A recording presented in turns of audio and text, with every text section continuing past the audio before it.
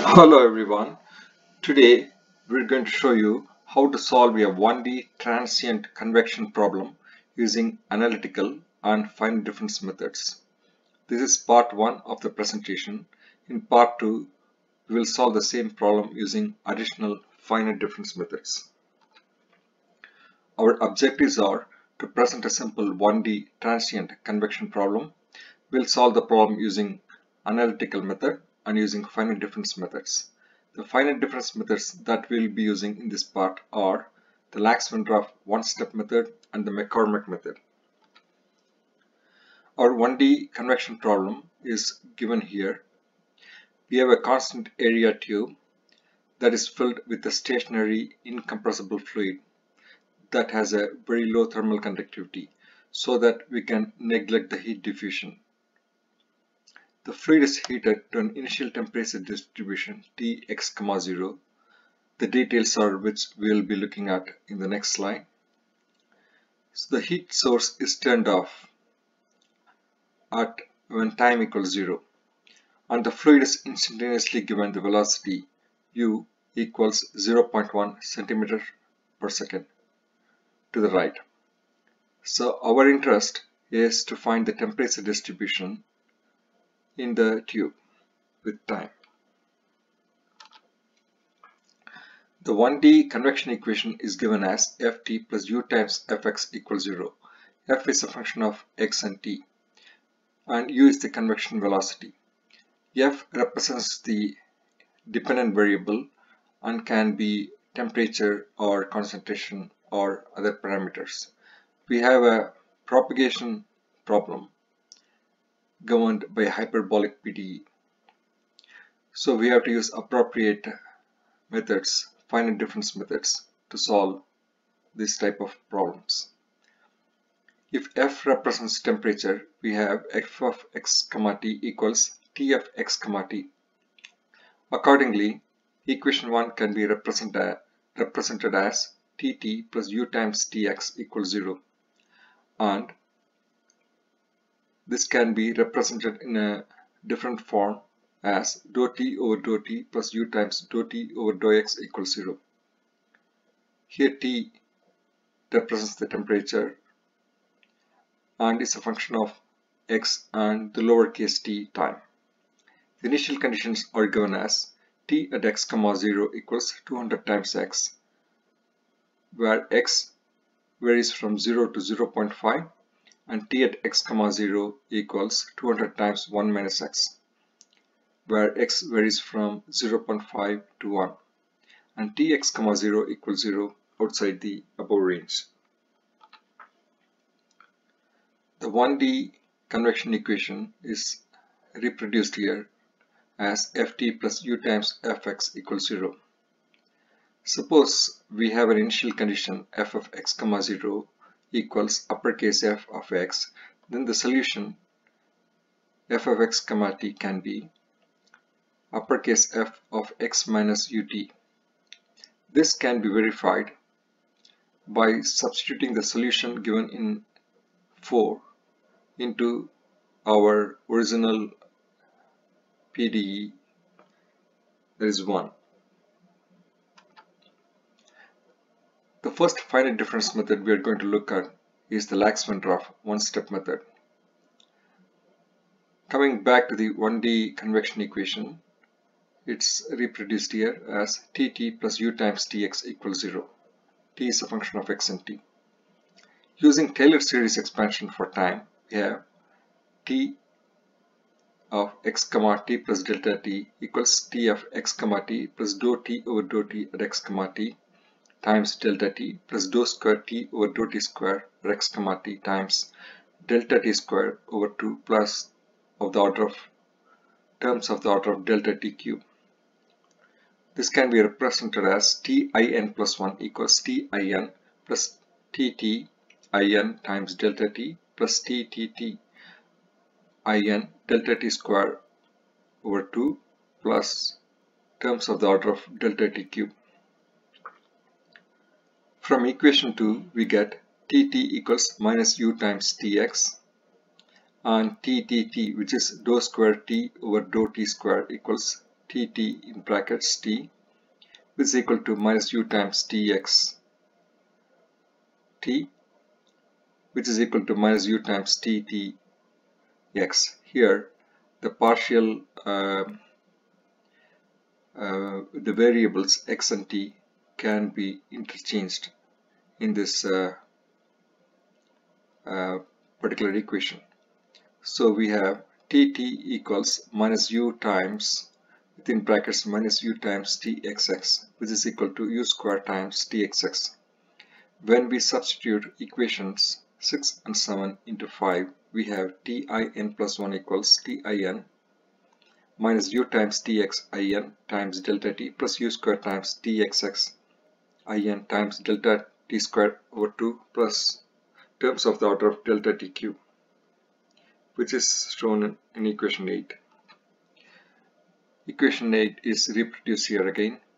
When we use second order center difference approximation for the spatial derivative terms, which is tx and txx, and when we truncate the remainder term, we get tin plus 1 equals tin minus u times ti plus 1 n minus ti minus 1 n over 2 delta x times delta t plus u square times ti minus 1 n minus 2 times tin plus ti plus 1 n over delta x square times delta t square over 2.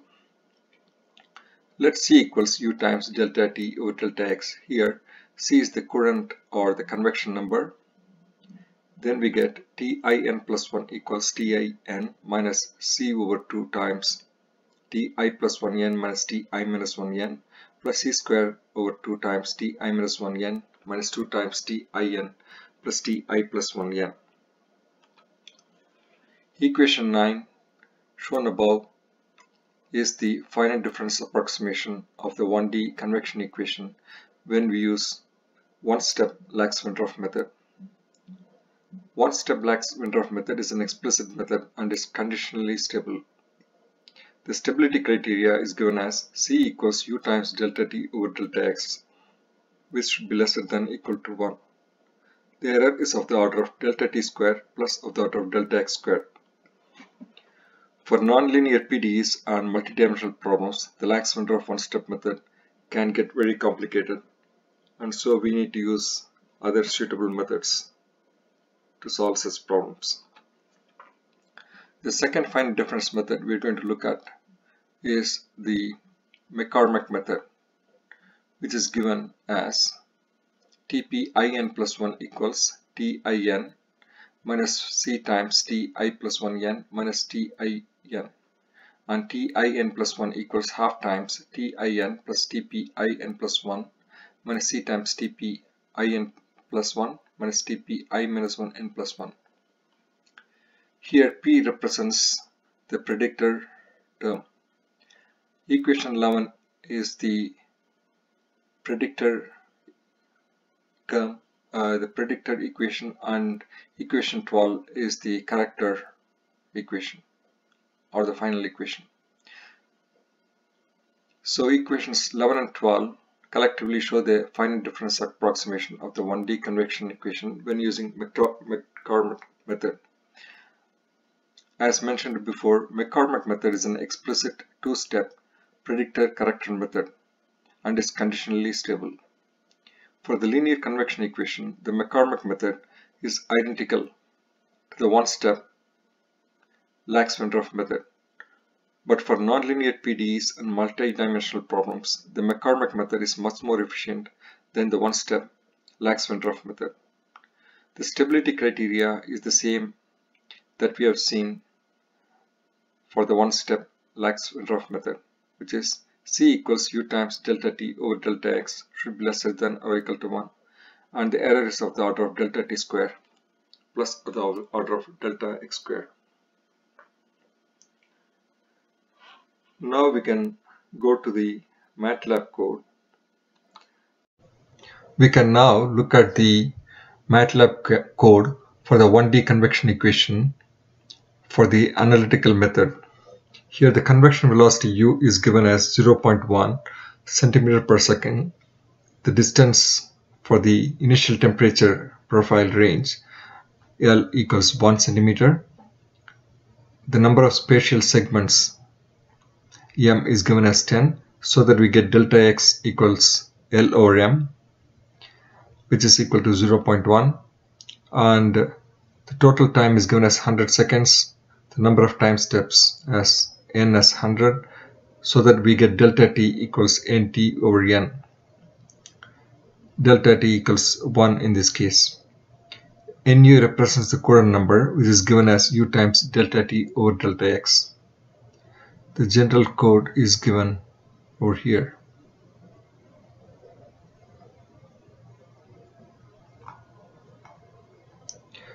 We will now run this code and look at the results. So the initial temperature profile is given on the top left hand side, and the final temperature profile is given at the top at the bottom left hand side. At the right hand side, we can see the variation of temperature with time. Since this is a convection problem, we can see that the initial temperature's profile is just getting shifted towards the right, which is what is expected.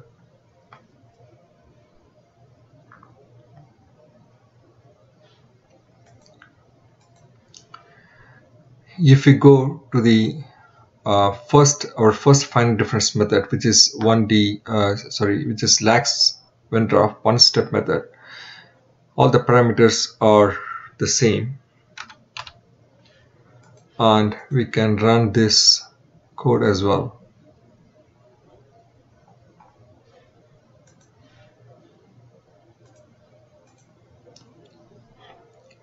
In this case, the Coulomb number Nu equals 1, so the finite difference solution and the analytical solution, they match,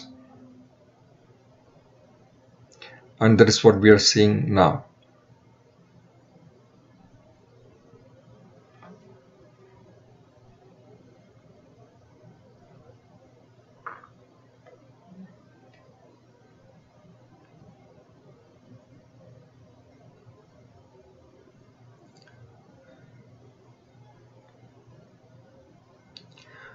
So now let's change some parameters. For example, the number of time steps. Let us change that from 100 to 110. So this changes the Coulomb number. So the Coulomb number is now about 0.9, and let's look at the results. In this case, we are seeing some variations between the analytical solution and the finite difference solution. So the temperature profile, the temperatures have generally dropped a bit in the finite difference method. So this is like introducing an artificial diffusion into the problem. In reality, we don't have any diffusion, but the solution method, the finite difference method approximation we considered, has introduced some artificial diffusion,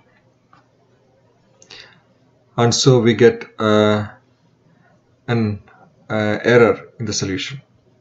We'll now go back to the second finite difference method, which is the MacCormack method, and we'll keep the Coulomb number as 1 and run the code, and we'll look at the results. In this case, as in the previous Lax-Wendroff case, since the Coulomb number is 1, the finite difference solution and the exact analytical solution, they match.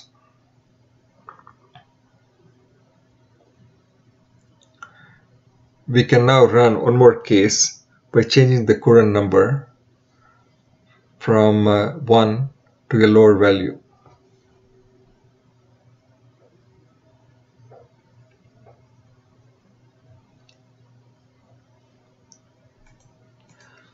Let's change the number of time steps from 100 to 110. So the Coulomb number is 0.9.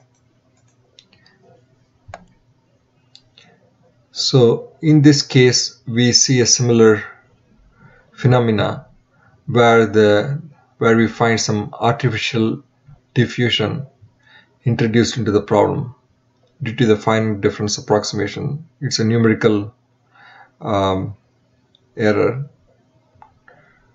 introduced. So to reduce the error, we need to reduce the time step as well as the space step.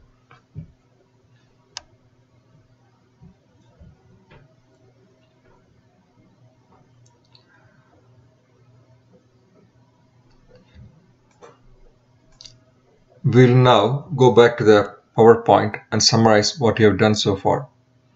In this video, we presented a 1D convection problem. We solved the problem using exact or analytical solution. We discretized our domain and solved the problem using one-step Lax-Wendroff and MacCormack finite difference methods. We varied the coordinate number and presented the results using MATLAB. In future videos, we can explore more challenging problems. If you have any questions, please post it. Thanks for